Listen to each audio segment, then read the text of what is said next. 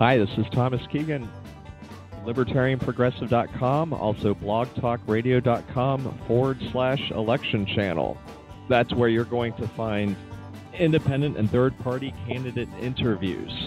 There's more going on Election Day on November 8, 2016 than just the presidential election. Of course, we have Congress, a co-equal branch of government, and we believe here that co-equal branch should get co-equal coverage in the news.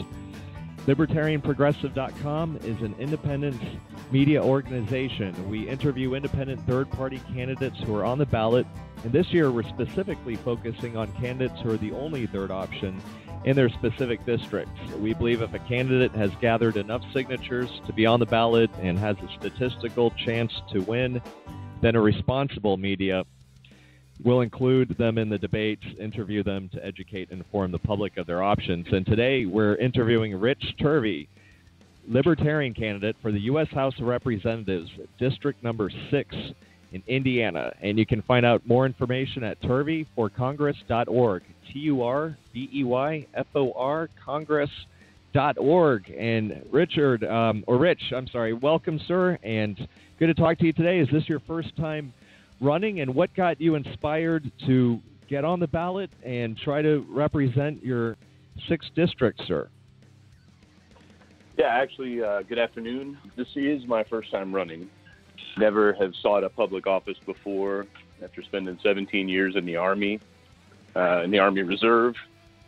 Decided after watching this year's races unfold just how fed up I was. Been a lifelong independent and started to pay more attention this year than most at how poor the choices were on the national level.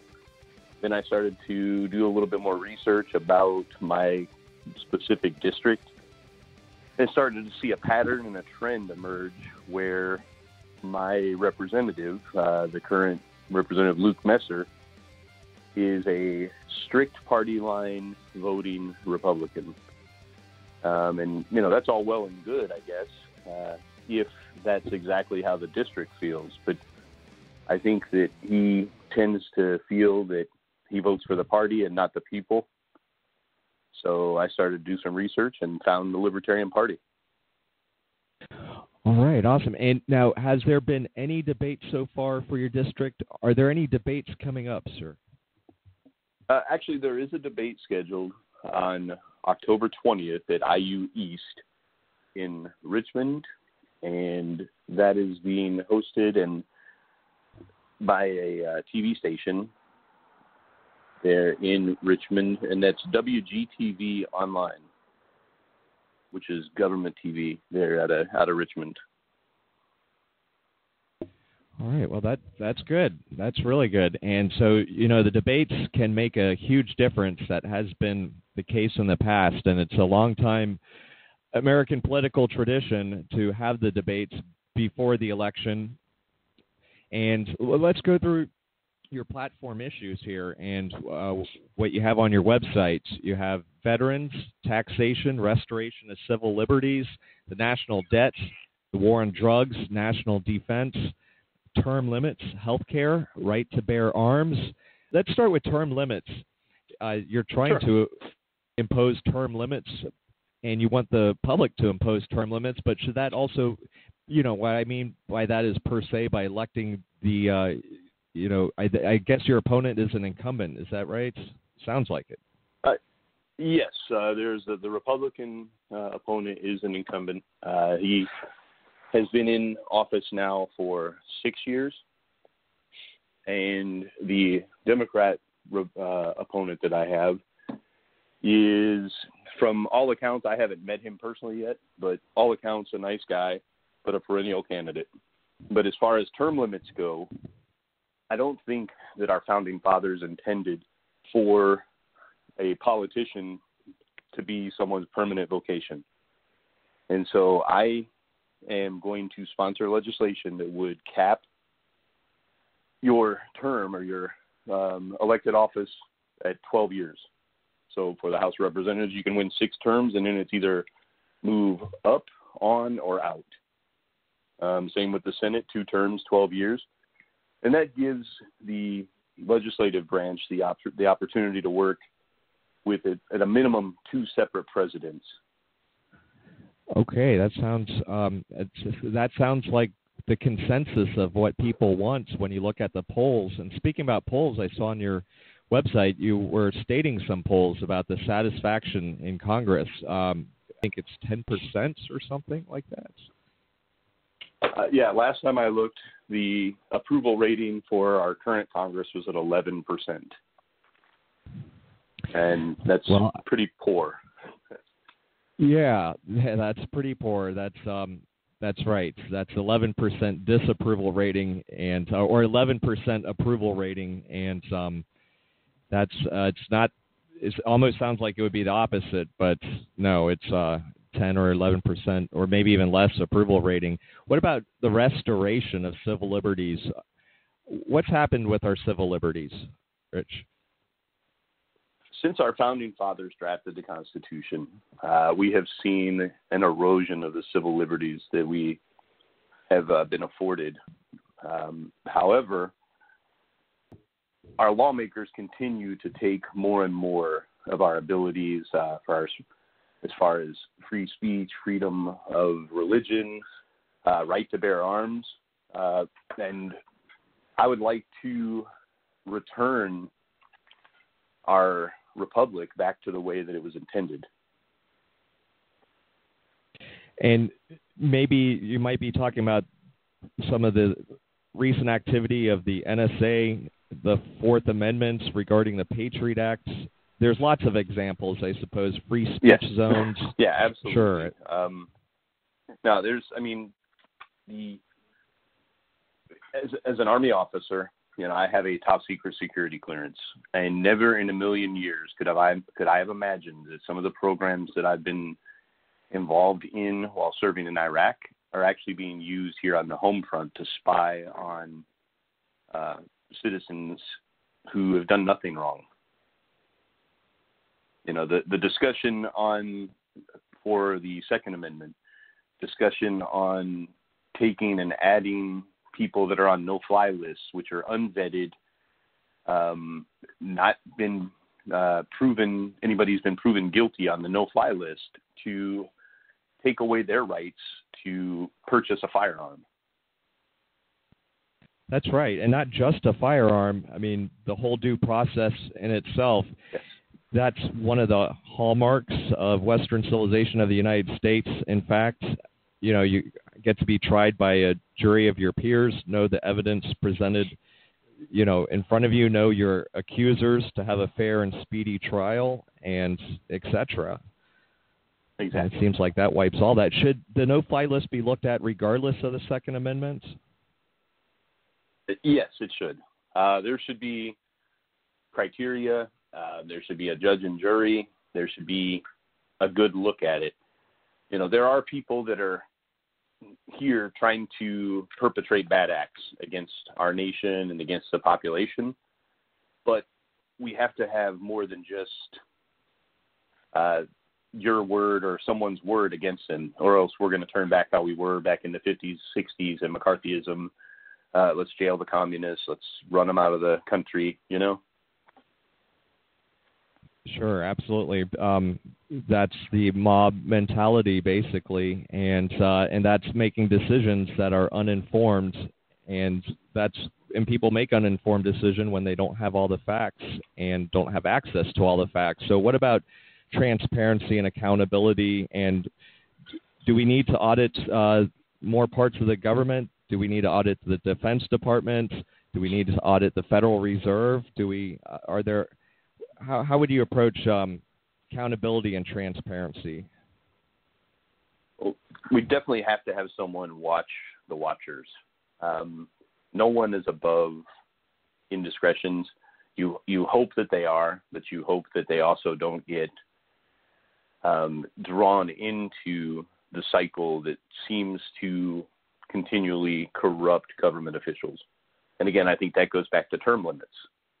If you don't have someone that's a 30-year representative, they can't build the coalitions, build the relationships, and end up there to serve corporations instead of citizens. Right. And now you also have here the national debt. Last time I looked, it's about $19 trillion. You almost have to take a look every once in a while because it'll keep going up on you. But how important is that? Some people say, the debt is no big deal. There was a lot of talk about it a while back, but it seems like the last 10 years I've heard about it from some people. But how much importance is it, and what can we do about it? And this is another thing that drew me into this election. I'm a father and a grandfather. And to see that right now, as of Monday, it was at $19.58 trillion in national debt. And I know that because I just had a forum at Ball State University here that I spoke at and raised this issue. But with the national debt, we have to stop having elected leaders that are writing checks on 2 and 3 generations backs from now. My grandchildren are not going to be able to pay this debt down. We are looking at 100 years of potential our country being behind financially because of all this. And I'm a huge proponent of cutting unnecessary spending, doing a hard look at all of the government-funded programs, and getting out of the business of funding programs that private enterprise can take a better look at and do a better job at. I'm a huge proponent of enacting a fair tax, which would then increase the amount of revenue that the government generates to pay down this national debt.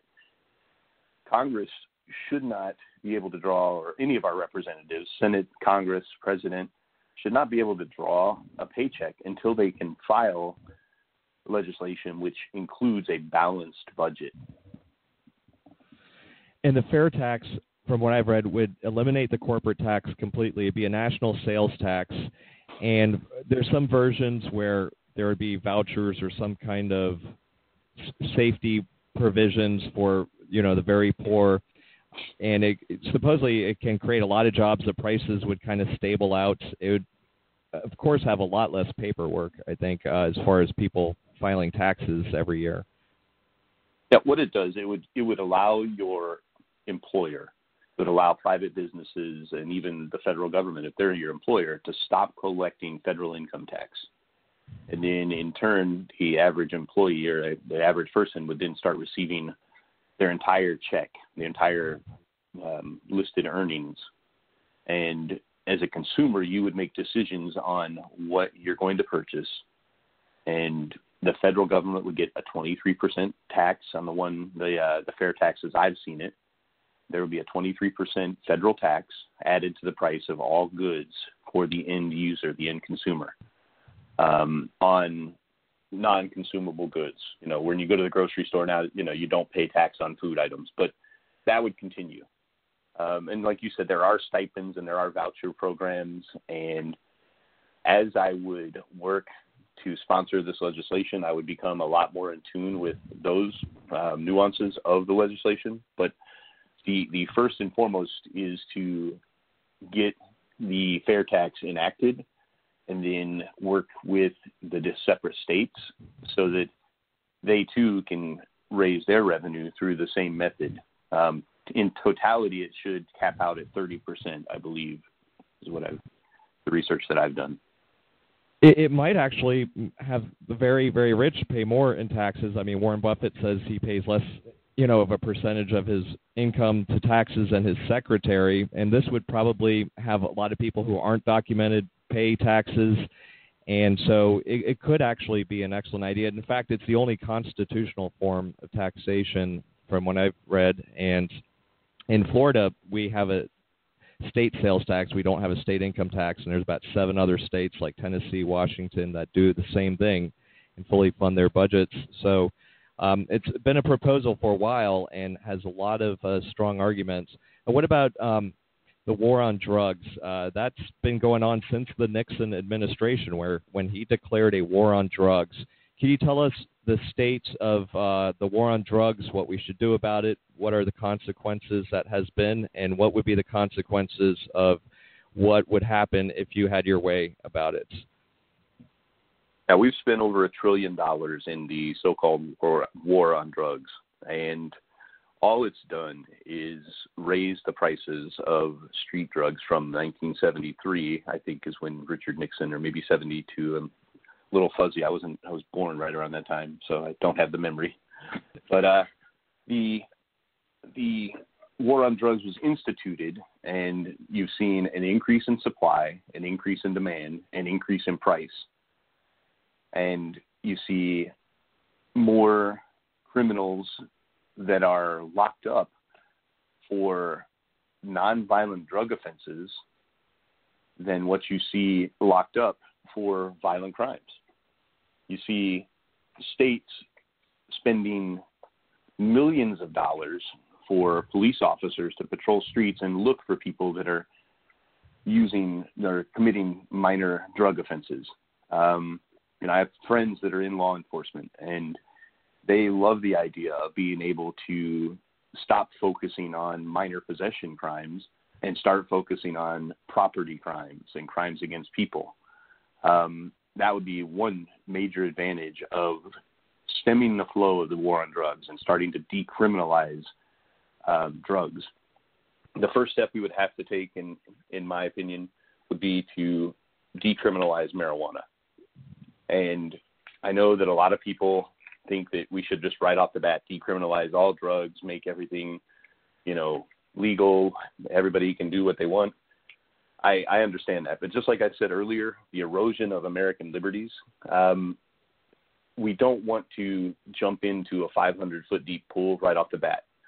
Let's start small. Let's start with decriminalizing marijuana. Let's look at the states that have done it and done it successfully, and then let the states model their programs after that, and allow the federal government to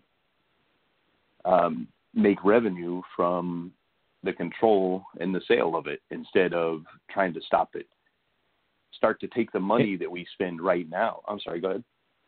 I was just going to say, and for the remaining drugs, do you think it should be treated more as a health issue or an education issue? That's where perhaps? I was going. That's where, with the remaining money that you would use to typically try and stem the flow, then you start to work with public programs and start to educate people about the dangers. You start to give people options so that they can get into treatment and get off of the deadly drugs that people are putting into their bodies. Because when addicts start, yes, they love the high, they love the feeling and the euphoria. However, as they start to get too far down that path, we need to give them a way to come back. We need to work with them. However we do it, it needs to be a very feasible and easy to work through plan so that we can help save these lives of people that end up down those dark paths. Yeah, and so I take from what you're saying that you fully support the Second Amendment. The people that want to put more restrictions on it, basically the argument is to reduce crime, but actually a bigger impact to reduce crime might be what you're saying here is to end the war on drugs and have a better economy. So they kind of go hand in hand, I suppose. Everything goes hand in hand to some point. Now let's segue to healthcare real quick. You do have that listed as an issue as well, Rich. Keith, and again, folks, we're talking with Rich Turvey, Libertarian.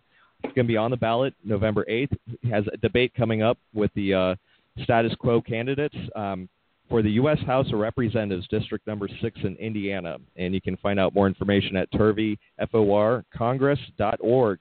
And so what is your stance and your approach regarding healthcare, sir? We need to, first of all, repeal the Affordable Care Act. And with that being said, I still believe firmly, I'm a pancreatic cancer survivor, and heaven forbid I would lose my daytime job. I don't want to lose the ability to get health care. So we should still have rules in place so that everyone is available or is afforded the opportunity to get health care.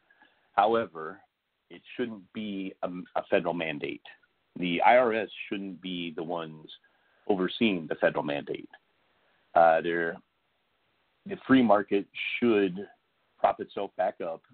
Insurance companies should compete for people's business, and the competition will allow people to choose the plan that's best for them and most affordable for them, so that everyone does receive the health care they deserve.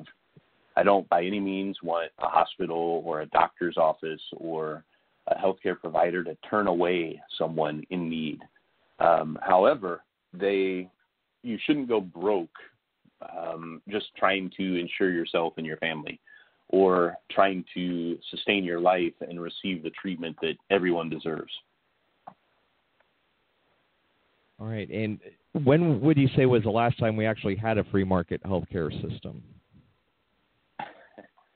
I think it was prior to me being in the workforce. I honestly couldn't. Yeah. It was probably years before. I was just saying, I saw an interview not too long ago with somebody saying about that debate regarding healthcare that a long time ago you could get a catastrophic plan for maybe $300 a year or something like that, and insurance was more about insurance, kind of like car insurance. Car insurance does not cover oil changes and things like that, so it's more insurance, and the prices were way, way down, and there's a lot less regulation involved in that as well. And now we're going to save the last two issues you have here on your platform, veterans and national defense. Let's try to see. We have a caller calling in, if you don't mind, Rich. If maybe they can just ask a quick question here. Caller with the 407 area code. If you have a quick question, please go ahead. 407 area code. Please say your name and what your question is. Hi, my name's Ed, and I was just wondering how he felt about getting back to getting rid of the Department of Education. All right. Okay, education. Thanks, Ed. We appreciate it very much, sir. And so, Rich, how would you handle education? I was actually just about a month and a half ago lucky enough to attend the Friedman Foundation's closing ceremony. Friedman Foundation was founded because of the fight for education choice, which is now their new name, Ed Choice. And I firmly believe that parents should be able to work to educate their children. It should be a parent's choice as to what type of education child uses or gets. I don't believe in training to the test. Here where I'm at in Indiana, we have the state I-STEP test, and our teachers' salaries and our teachers' progress, career progression is tied to the results of their students' I-STEP tests. And there are some teachers that are going to get tremendous career progression, tremendous raises because they're in a good school system. But you may have a very good teacher in a school system that's struggling, or in an area where the students may struggle a little more with different subjects. And so you can't tie their pay and benefits to those types of programs. But I do believe that it has to start in the home. You have to have involved parents. You have to have parents that are making the choices for their children to move into the direction for the education they want their children to have. And just a follow-up, do you think regarding the state of how education is nowadays, like there shouldn't be discrimination in schools or anything, but do you think we should get rid of the Department of Education? I would definitely support that. I think that the education should be handled at the state level, and unless we start to see a tremendous decay of the level of education that Americans are receiving, the federal government shouldn't step in. Okay, and now your issue on your platform is veterans, and you are a veteran, and also national defense. Could you tell us how has the U.S. been doing in that situation? Obviously, you're running because you're not completely satisfied with the status quo. So Right. what should our national defense be? Like, if you could imagine 10 years out, what would you hope to see our national defense look like and the way we treat veterans? Well, the first thing is, as a veteran, and like I said, I'm a pancreatic cancer survivor. I use the veterans healthcare system. So I'll start off with that, with how we treat our veterans. We made a promise to veterans to take care of those who have served. And I think that the American public owes that promise be fulfilled. The VA healthcare system has done great things for me. I know that there are problems within the healthcare system. I've not faced those. I've been very fortunate. They've given me great care. I've talked to a lot of very good, solid providers. If I have a problem, I call and I get an appointment. I'm lucky. I'm in a Midwestern rural area, so that may help. But others aren't so lucky. And recently, when I had to use the surgical side of the VA healthcare system, I was kind of appalled at the fact that in Indianapolis, Indiana, there were veterans that had to drive 3 and 4 and 5 hours to get specialty care. And so I would love to see a program enacted to where if a veteran who is forced by their circumstances or by their choice to use the veterans healthcare system, that they're able to use it more as a choice, so that if you have a local healthcare provider or a local specialty care provider that's easier or more beneficial for your situation, you can go see them, but the VA healthcare system still pays for it. I just think that would save money for the travel expenses, the time, and it would free up the appointments at the larger metropolitan areas like the Indianapolis Hospital for people that are in the local area or for people that elect to come there because of what ails them. As far as the Department of Defense, right now the Department of Defense, the services are in a drawdown phase. You're seeing a lot of very good junior leaders being forced out, junior non-commissioned officers, junior officers from the Army, the Air Force, Marines, Navy. They're all being forced out because of budget constraints.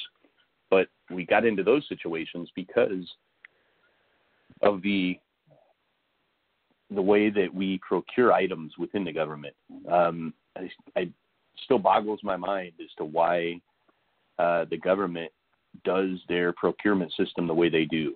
If they decide that they want to buy a 9mm pistol for the Army, let's say, the Beretta 9mm pistol that I used when I was in, or I still use, is inadequate. It's inadequate, not inadequate. Sorry, but it's a very good pistol. I mean, I personally own one as well. But the process shouldn't be that the government sends out a notice and says, hey, bid on these and send us. They should just say, hey, we're looking to buy a 9mm pistol or a 45 or whatever. Send us what you have, and then they can test them and then move forward. We shouldn't give the specifications. We should see what the free market brings in for us. And that would cut millions of dollars from the budget. I was involved in a program in Iraq that for 78 remote-controlled Humvees, for 26 remote-controlled Humvees, it was $78 million. And that's just ridiculous, $3 million per Humvee, when a group of soldiers built the same setup for under $50,000. Plus the price of the Humvee. So there are problems there. Well, you'll definitely have a unique perspective to bring to that in Congress, hopefully. And let me ask you, Rich, who are some of your favorite people, past or present? Favorite people, past or present? Yes. That's okay. That's an odd question. Sorry. I would definitely have to say that in my lifetime, I have really looked up to when I was a kid with the Ronald Reagan was president. He was the first president I really remember. And I do remember, I was probably 8 years old when he was elected. So, I think after he left office, it kind of went downhill a little bit. he allowed the country to thrive, and he was definitely, I think, the most positive president that I've seen in my short life. And then I also just look at our founding fathers. I mean, the risks that those young men took for the country and for themselves, to put it on the line for a vision that they had compared to what the current status quo was. Absolutely. They put everything on the line. They signed on the Declaration of Independence, which would be considered treason. And so, yeah. Rich, what final words of wisdom do you have for your constituents, for the United States as a whole? Because you're running for the U.S. House. There's people listening, whether they're in Indiana's 6th district or not. You stated the congressional approval ratings earlier. And so please leave us with your final words of wisdom here, sir. I just spoke this week at Ball State University, and when I was talking in front of the group of students there, I told them, I said, they may not agree with my point of view. They may not like what I'm trying to do, and that's fine. But I really was happy with the fact that they were being educated to the race, and that's what I want people to do, is become educated about the people that you're voting for. Don't just go out and pull a ticket or pull a lever because you've always voted red or blue or yellow or whatever. Make sure that you're educated. I told the students at Ball State that, I'm not an attorney. I'm 20 years ago, if anybody would ever told me that I would be running for U.S. Congress now, I would have laughed because, I enjoyed my time in college. I didn't try to set myself up for future political success by becoming an attorney or, studying all the nuances of all the constitutional law ever written.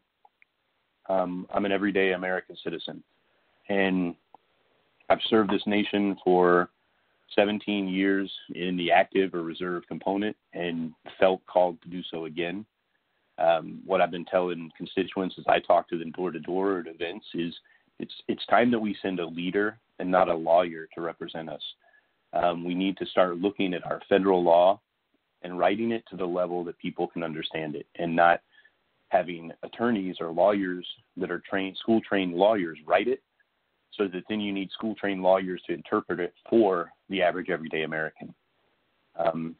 I'm by no means a scholar when it comes to writing, so you can guarantee that the laws and bills that I will put forward, everybody will understand them. And I just appreciate all of the support and all of the people that have reached out during this election cycle. All right. And Rich, that 10% congressional approval rating isn't just something that came on the radar this year. It's been like that for a while now. I mean, almost a decade, if not more. But it seems so weird that, people can elect a new Congress or at least a House every 2 years. And we still have the same characters in there every single 2 years. So there are other options. There's more going on November 8th than just a presidential election. There's Congress, a co-equal branch, and we're trying to put some co-equal media time to it as well. So you're asking for 2 years in the House of Representatives to see what you can do to represent. And thank you so much for your time. We appreciate it. Good luck in your campaign. And people can find out more at Turvey, TURVEYFOR, Congress.org. I hope you have a good day. Thanks, sir. Hey, thank you. Have a good day.